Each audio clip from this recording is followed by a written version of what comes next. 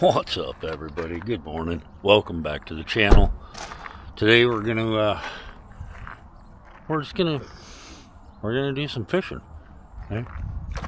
I got this this new ultralight set up and using for a little bit. Had it for a little bit, so I figure haven't caught nothing on it yet, but so I don't know how it handles anything, and hopefully today out here at St. Louis Ponds we're gonna find some panfish, ultralight. That's what I'm fishing here, ultralight. So let's get to it and see what happens.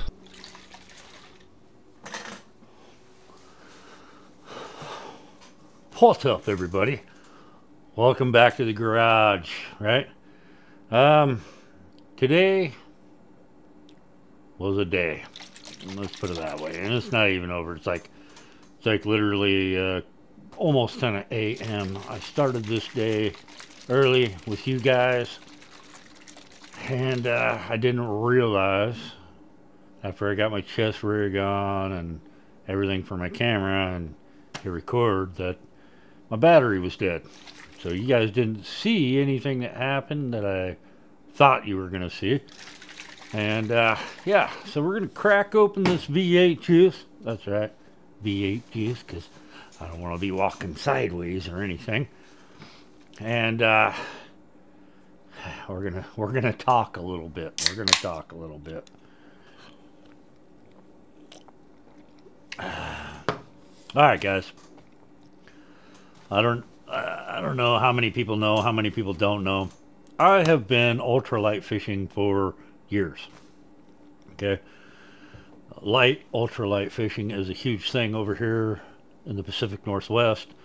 Trout fishing, that's pretty much almost all done on light poles, and ultralight poles, honestly. Especially backpacking and stuff up into the wilderness. A lot of people are packing ultralight poles because, well, ultralight, right? Small rigs, way to go. And so I'm back. I've been doing a lot of ultralight fishing this year, and I just have a blast doing it, catching trophy trout, smallmouth bass, bluegill, sunfish, different kinds of sunfish, crappie, all sorts of fish, right? Panfish. This is a Shakespeare micro ultralight. I've had it for roughly between 15 and 18 years. I can't quite remember. Bought the pole now. If you want this exact pole, it's a graphite pole. This is the 4'8", I believe, and I got it that small so it'd be easy to travel. It is a one-piece rod. I think you can get that for 20 bucks, right? 20 bucks. And it's nothing fancy by any means, but 20 bucks for 15 to 18 years of fishing. I showed a picture on Instagram. I'll try to pop it up here if I can figure out how to edit it in the video.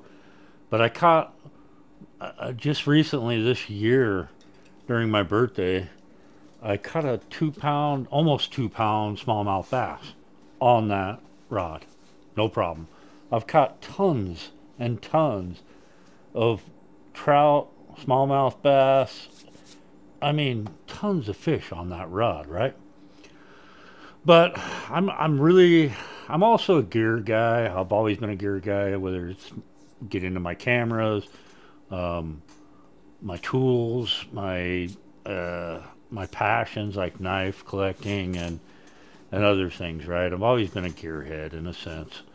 And so I see ultralight is really starting to, the last few years is really getting bigger and bigger, right? But it's spawned over in Japan, BFS, right? Which I plan on giving that a shot. But over here, we have tons of largemouth bass. We're not known for largemouth bass, right? Here in the state of Oregon, I would say we're probably more known for steelhead, salmon fishing. Columbia River is probably most known for sturgeons and, being able to catch billion pike minnows and sell them because they're bad. All sorts of stuff, right? We're known for our rivers and ocean fishing and stuff like that, but I don't think people realize we have a huge largemouth bass population here, and several ponds, lakes, creeks. They're everywhere, right? And I've just never been a huge largemouth bass fishing guy until recently. I'm really interested in it. I feel like I've been missing out all these years, so I am gonna get a setup for largemouth bass. But that's not what this is about. What this is about is ultralights. I'm addicted to ultralight fishing. I love ultralight fishing. It's fun because even if you catch a tiny little bluegill, it's still fun, right? So during Prime Day this year, I've seen a sale, and I couldn't resist. It was from a company called Handing, and it was on their M1 reels. We're down to 15 bucks, so I bought two, right? And with that, I went ahead and purchased a Handing M1 Ultralight 5.6 pole, right? Because I thought, one, it looks awesome. And when I looked at the reviews, which we're going to get to that because they should have paid a little more attention, but most of them seemed positive, right? I did see there was some bad reviews, and the part that I should have paid attention to was the problem with Amazon when you're looking at Amazon is, even though I was looking at a 5.6 ultralight, this ultralight right here, which is an amazing looking rod, right? When I was looking at that, the positive reviews, I just glanced over them, and I didn't look at the whole thing. Is they make more than, and they make this pole in the 5.6 ultralight. They also make it in a light, in a medium, in a heavy, and I didn't pay attention next to the reviews. It was saying on each review, it says what they're reviewing on. And all the positive reviews, for the most part, were on medium, heavy, and heavy. Maybe two on light, moderate, fast. This is supposed to be an ultralight, moderate, fast. They didn't have a fast, which if they would have, that would have been the way I went. Here's the deal, man. I was like, all right, I'm going to test it. I'm going to buy it, and I'm going to test it against the Shakespeare, because I bought it. It was 20 bucks on Prime Day, right? It's no longer that. Selling right now for 40. That's 20%, and it's normally $50 for this rod. And I'll show you guys that right here, right? I'll show you the price somewhere here. I'll show you a screenshot of the price, just the 5.6 and the comment, right? But this is what happened to me today. I started my video with you guys, and then I hooked up my chest rig, and I pressed record and didn't realize that the camera battery's dead, so you didn't see anything of me fishing. But I took this pole out to St. Louis Ponds with me, and out there I had caught right off the go, right? I caught two bluegill as soon as I switched to a trout magnet, just a little trout magnet. It's just a little jig, right? Real small. I think it's 1/32, and it was awesome. And then I casted, and I caught into a crappie, and everything changed, because that crappie, and it wasn't huge by any means. It looked like maybe it was about yay long, but it folded this pole over, and I'm like, okay. But the pole seemed like it was okay. I had my drag set. I let it run a little bit, I drug it in. It hooked left, folded my pole one more time, and bam, right there at the eyelet. Snapped it right off, right? This is a 5.6 pole. Just snapped it right off. It is a two-piece pole, too. And the two-piece is down here. Long shank two-piece, which is one of the things that I liked about it. But it's literally just snapped it right there. And then, so I tried to fight the fist that way, and of course, because this is serrated on the end, it caught the line, and it's just 4-pound mono that I'm using, and it just broke the line, and I was left with a broken pole. Now, $20, right? I'm not bent out of shape about $20. But when you compare it to this thing, this little thing here, you get your money out of that pole, and you're definitely not getting your money out of this pole. So when I went back and looked at reviews, I noticed that just about everybody that bought an ultralight version, it broke day one or close to day one. Only the ultralight. And it is stupid thin. I mean, like on the inside. And it's a super fantastic looking pole. I love that the reel seat is graphite. I love that the reel seat nut, the way it is. I mean, most companies don't even go that flare anymore, unless it's, you know, something. I really liked the shape of this, even though I don't use it for really anything. It's not going to be very grippy. It's a carbon fiber or fake carbon fiber. I can't tell. Looks real. The pole looked and felt fantabulous. It was super light. The pole is balanced. The reel, this is a little Handing M1 500, and it's done outstanding so far for the amount of use I've used. But it's definitely heavy, and it makes this way kind of unbalanced.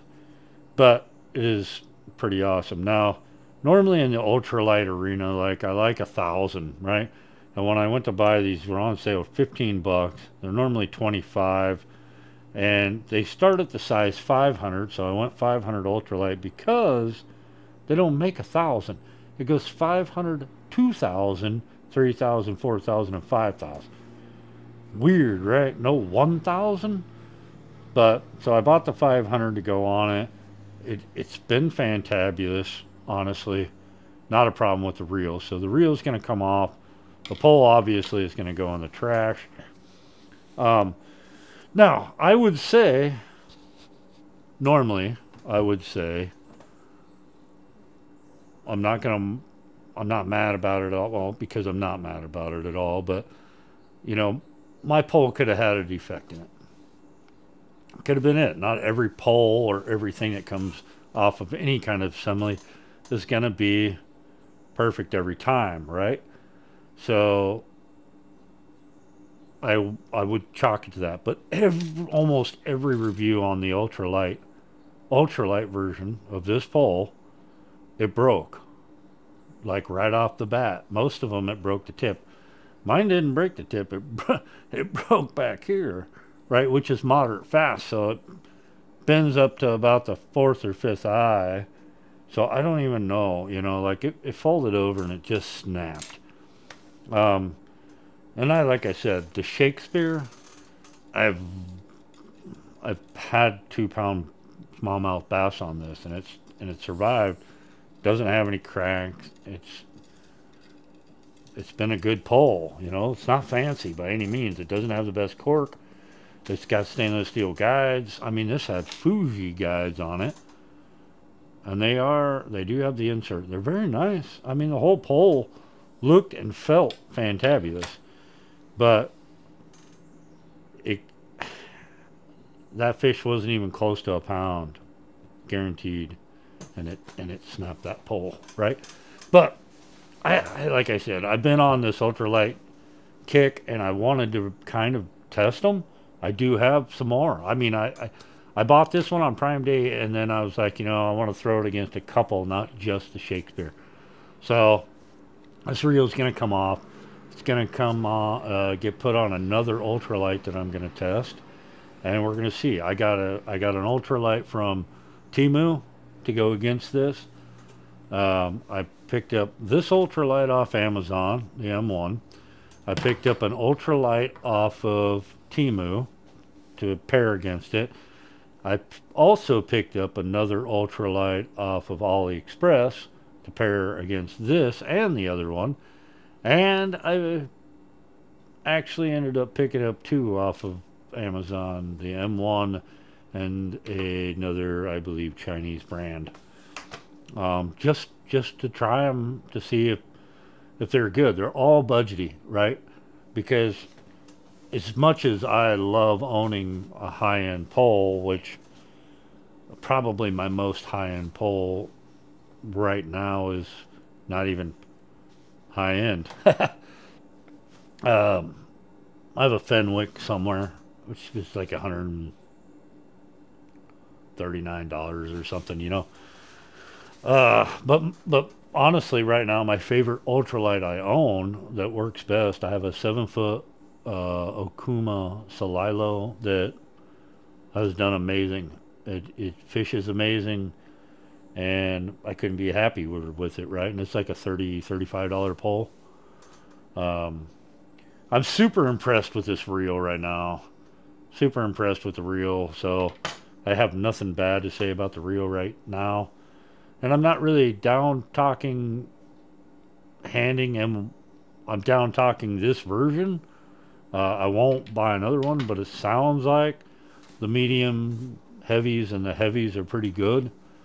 I'm not going to purchase a medium or medium heavy from them at the moment. I'm just going to shy away from handing for when it comes to rods for the moment, okay? Am I mad about losing the $20? No, I'm not mad about it. I'm not mad that the pole broke. I'm not disappointed in it because it was cheap. Now, if I paid full price for it at $50, I would be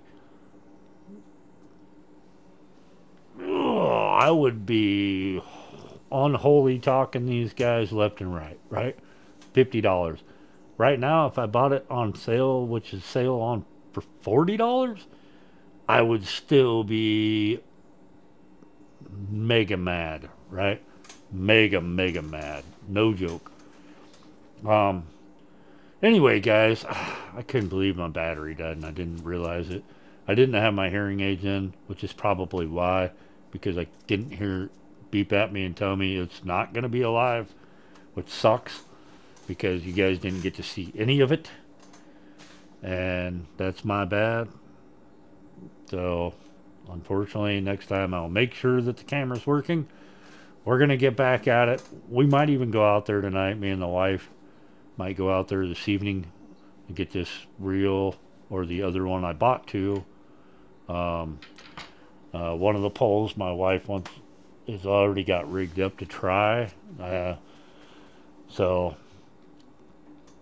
I'll be making another video about ultralight poles here pretty soon, guys, as I get to rigging one up and throwing this one in the garbage. Anyway, just a quick video for the week here. I know I put out the camping adventure cooking video. I am hoping to obviously get some more videos going. I'm going to be filming later this week to try to get my video out for next week, which is probably going to be a review video on either the Set Power fridge or my cook stand that I use set up my cook station, the XCO stand that I use for my Blackstone. Probably one of those two things. Anyway, guys, I hope you're having a fantabulous week, even though it's Tuesday, literal Tuesday, right? And I know it's the beginning of the week, but hey, we can get, oh, maybe it's Wednesday. Never mind, I lied, guys. It's Wednesday.